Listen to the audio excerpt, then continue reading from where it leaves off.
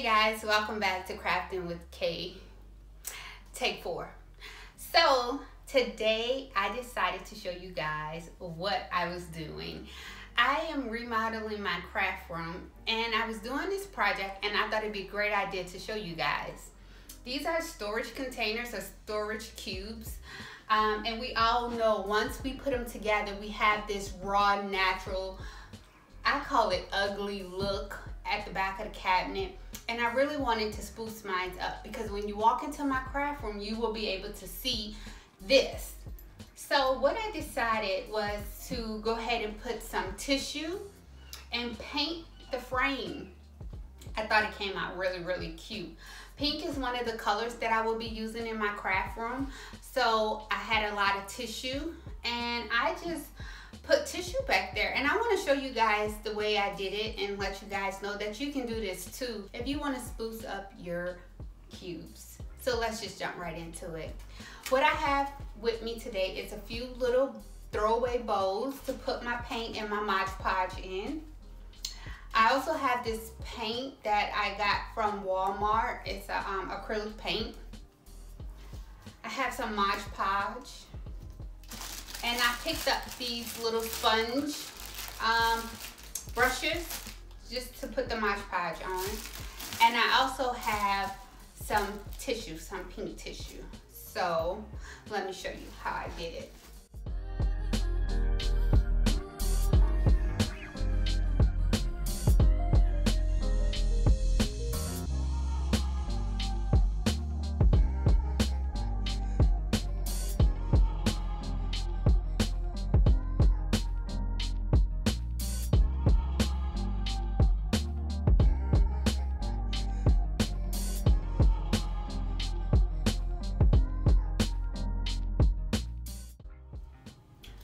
Okay, so what I did was I took the sponge brush and I just basically painted the rim with the acrylic paint. Now, here's the thing.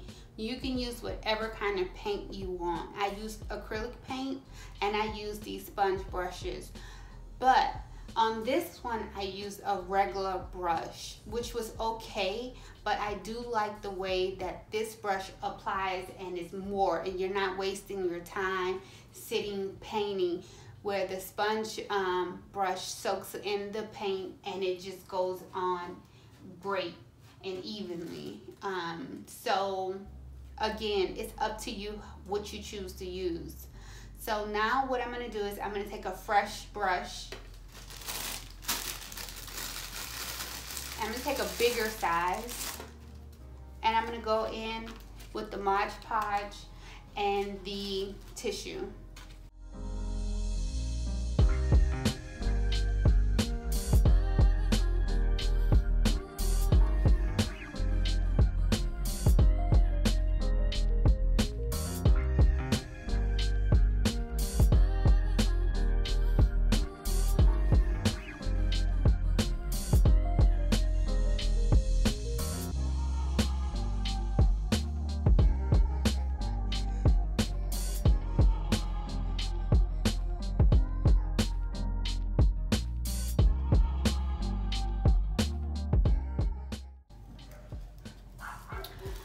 Okay, so when you lay the tissue by the excuse if you hear my dogs barking, but what happens is when you lay the tissue with the Mod Podge, it's very thin and flimsy.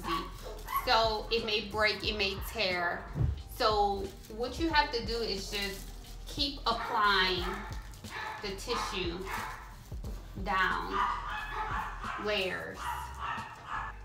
And again, you can use whatever you want. I chose tissue. You can put paper. The only reason why I didn't paint, because it's not real wood. And I felt like if I would paint it, it would buckle and have, like, you know, when you put paint on cardboard, you know, it has that buckle effect. That's why I chose the tissue with the Mod Podge. Alright guys, say hi to Chloe. Hi Chloe. So this is the way it came out. It has to dry completely, but what you want to make sure you do is when you're doing your streaks with the brush, that you make clean streaks. You don't want it like to buckle, kind of like how this is up here. I like this one better, and I'm waiting for this to dry completely. But if this is the way it came out, if you take your time and you brush it completely and do even strokes, you have a clean finish. So fingers crossed that this bottom one comes out clean and, you know, neat like this one in the middle. So yeah. So guys, if you like this video, please remember to subscribe, thumbs up, and until next time. Bye guys. Bye bye.